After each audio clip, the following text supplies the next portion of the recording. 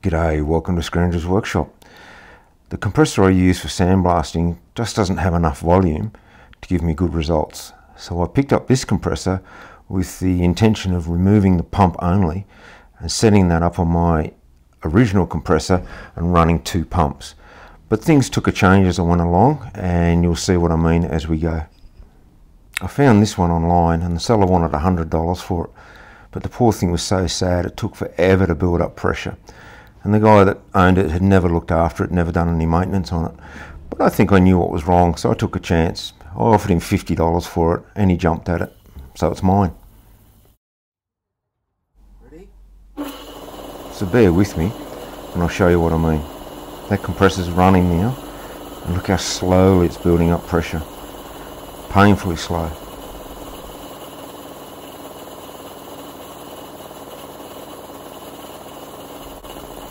Even Lucy's wondering what's wrong with it.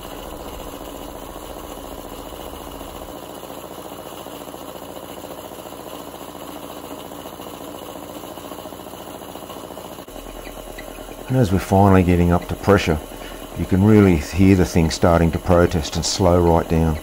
So what's going on? So here's the first problem. The unloader valve is leaking.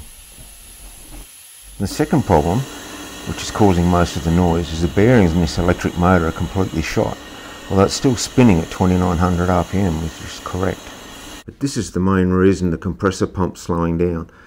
Those belts have bottomed out on the pulley, so there's no grip left. The pulleys actually work on the side, not the bottom of the belt, and they're extremely loose, so that pulley will need replacing.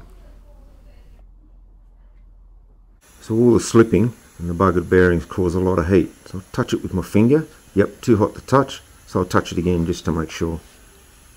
Up on the bench now, I've got three of the four main components of your compressor.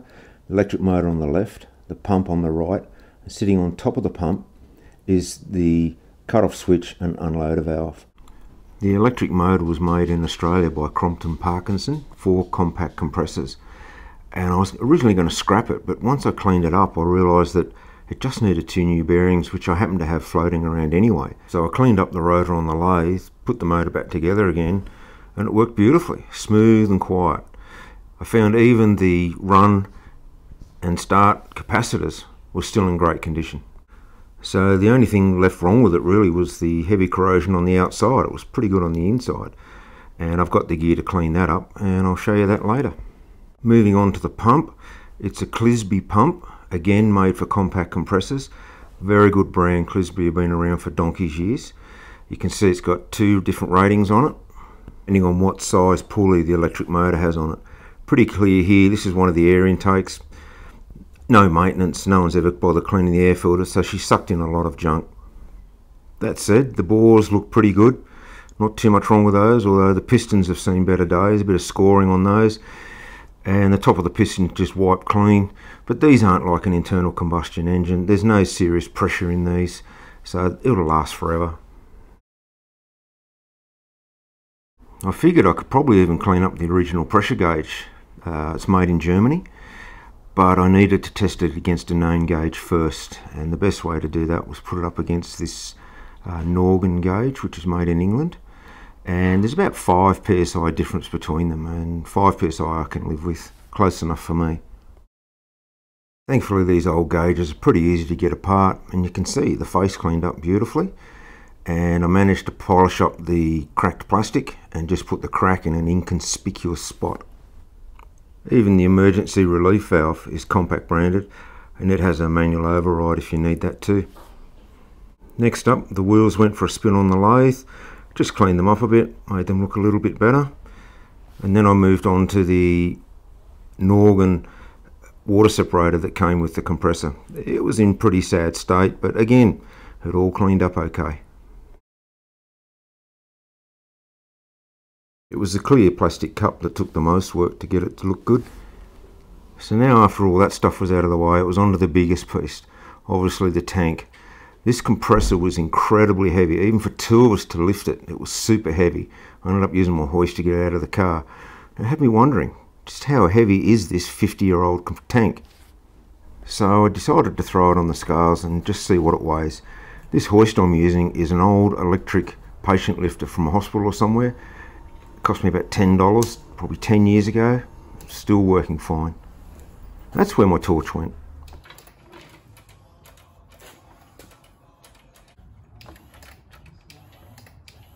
So 53 kilo. So I compared that to a more modern tank. It's about the same size. And I put that on the scales just to have a look because it doesn't feel anywhere near as heavy. And it came in at just 18 kilos. So that's nearly 40 kilos lighter.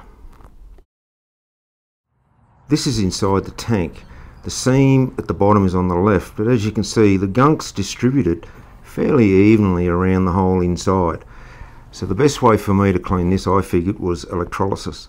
So I've got myself a piece of pipe there, and that's a rubber grommet to stop the pipe touching the side of the tank, and it's just off the bottom of the tank as well. That way we don't get a dead short. Next, it was filled almost all the way up with water. I added a couple of litres of old drain cleaner that had been hanging around the garage for a couple of years to act as an electrolyte. This is how thick the pipe is originally, probably 3 or 4 mil.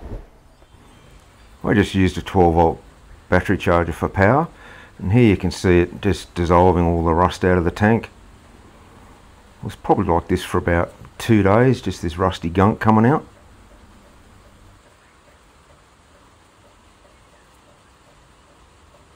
At the end of 2 days, it stopped producing the rusty colour and was producing this black gunky stuff coming out of it. Every day or so, every twice a day, I would hose it off and top up the water in the tank.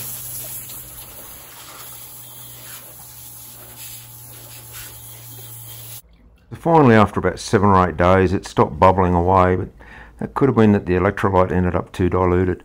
But once it got like this, I figured it's finished, switched it off and drained the tank.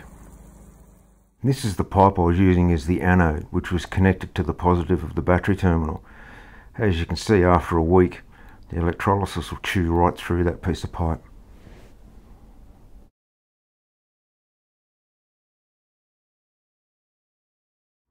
Here's that piece of pipe as I removed it from the tank. That's why you really want to get your anode and your cathode set up properly. Look what it's done to that pipe.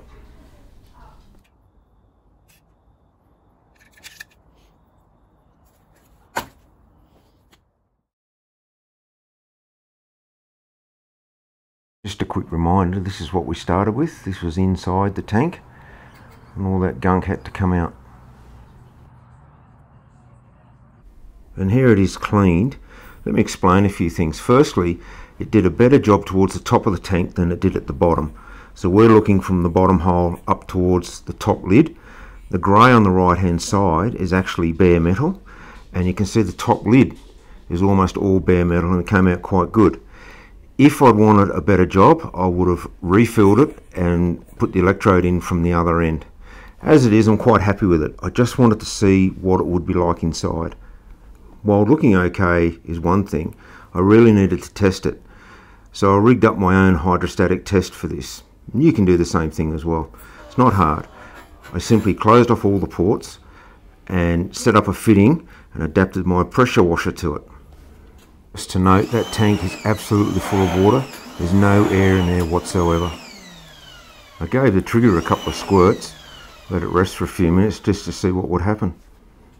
I left the gauge and the pressure gun connected and left it like this when I went and had lunch. So you're looking at about 45 minutes it was sitting like this. It didn't move the whole time. And just to give you some idea, that needle is sitting between the K and the P in black at the bottom there. And on the gauge, I figured that would come out at about 300 psi, which is over double the working pressure of this tank. Held it for that long. Not scientific, but I was confident with it. So with that out of the way, I turned my attention to the worst job, and that's cleaning up the outside of the tank. To help me clean the tank properly, I cut the support bracket for the pump and the electric motor off and put it in this tub. You can see I've made a metal frame around the bottom of the tub. That's helps distribute the power equally and just gives the parts a better clean. I also just connected it straight to a car battery I had. It's more aggressive and will flatten the battery after a few hours, but it's a lot faster too. Here's that big bracket after a couple of hours in the tub. And you can see here the beauty of electrolysis. Anywhere that had sound paint hasn't been touched, but anywhere that was a bit rusty, it's eaten through the rust and I'm back to bare metal.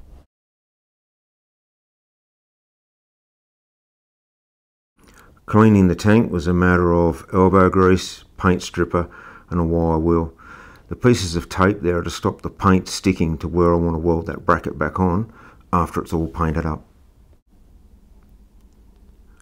Looking here, you can see the manufacture date of that tank, the 21st of August 1974. So this tank, this whole compressor is 48 years old.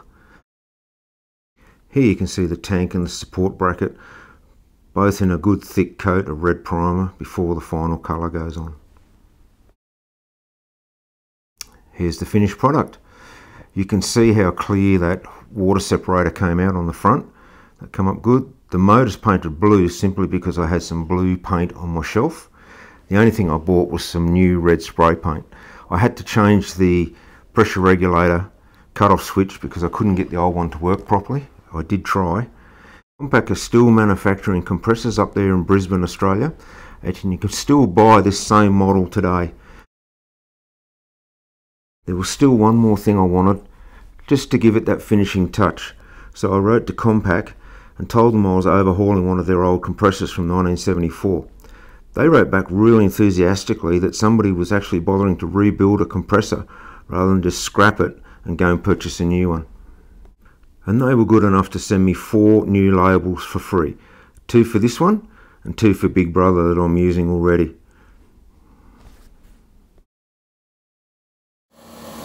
Here it is running. You can see that gauge come up pretty good too. Pretty happy with that.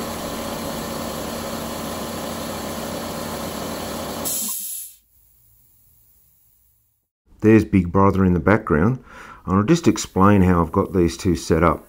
So my garage is split into 2 16 amp circuits and there's one 32 amp circuit in the meter box. So I plug the big one into one circuit and the smaller one into the other circuit. Now when they shut off it's not a problem, but I don't want them to start at exactly the same time. So I've actually got a 5 pound differential between each compressor. So one will kick in at 85 pounds, the other one will kick in at 80 pounds. That way they never start at the same time, but they do run very well together, and my sandblasting now is incredible. So why the change from my original plan to just run 2 pumps?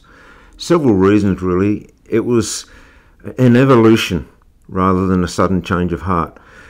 To run the second pump on one compressor would have meant a much bigger motor that I probably couldn't have run on 240 volt power. Probably would have had to burn a 3-phase, which I don't have.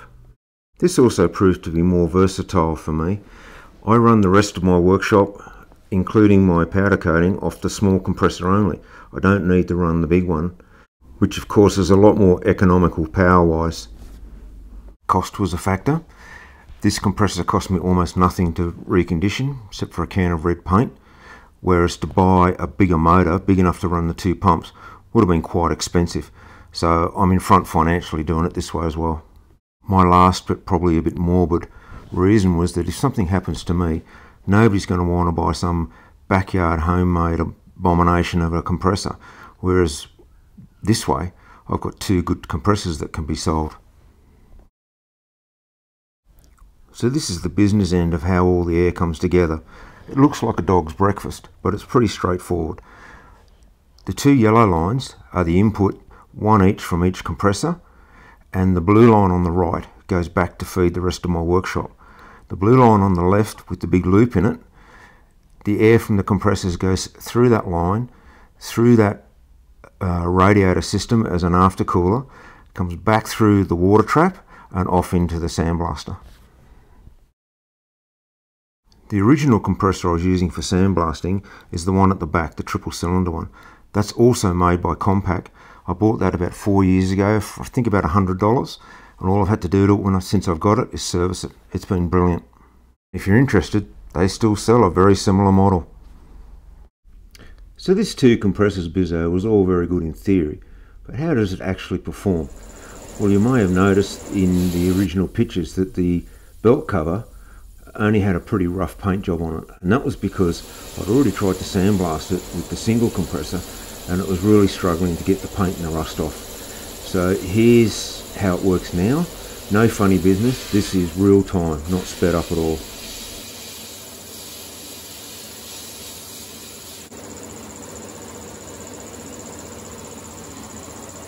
This is how it looked after I previously sandblasted it. You can see the single compressor wasn't doing a very good job. That fluffy stuff I'm hitting now is actually contact cement, and that's what's down the bottom under the gun at the moment. Don't know how that got in there, but it would not come off. But the twin compressors, getting it off beautifully, and look at it chew through the paint and the rust here. Fantastic.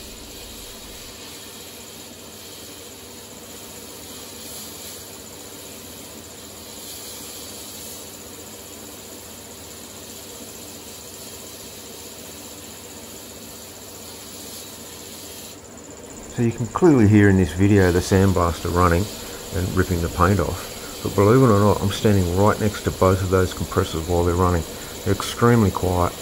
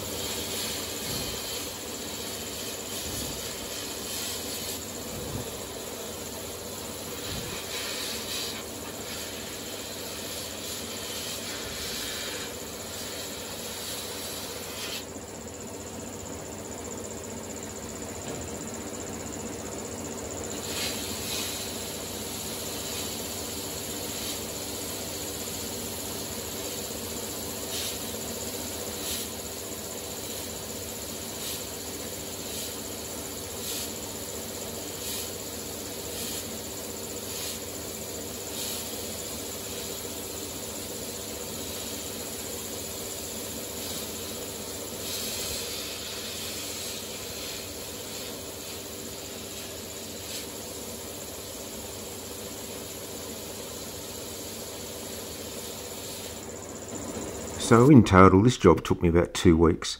And while I was doing it, my wife said to me, why don't you look around and see if there's something already like this? You can't be the first one to think of twin compressors.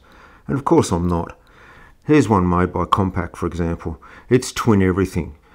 Twin tanks, twin pumps, twin electric motors, twin regulators, and you need, just like me, twin circuits to set it up. But it's already built, so you don't have to muck around like I did. The only problem is my 2 compressors owe me about $200. One of these, $5,000 or $6,000.